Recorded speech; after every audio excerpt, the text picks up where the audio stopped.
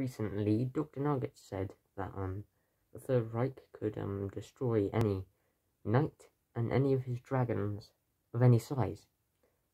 Now this is a stupid thing to say, and I'm going to tell you why. Yeah. Reason number one. Actually, no. First, let's talk about how the Third Reich could do that. No, not any knight, not every knight, but some of them. Firstly, it's an entire army, an entire nation's army against a singular person. Yeah, I think that might be able to kill somebody, and it might even be able to fell some dragons. But with everything, there are anomalies. There will be some knights that just can't be killed. How? Well, maybe they're immortal.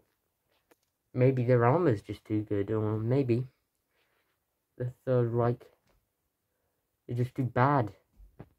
Just too bad enough to kill them.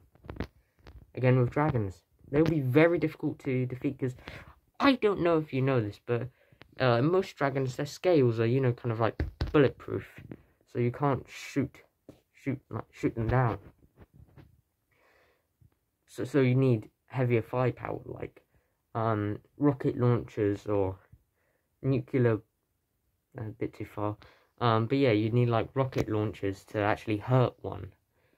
But there comes to a point where the dragon could just be flying around and you keep on missing, and then you run out of ammunition.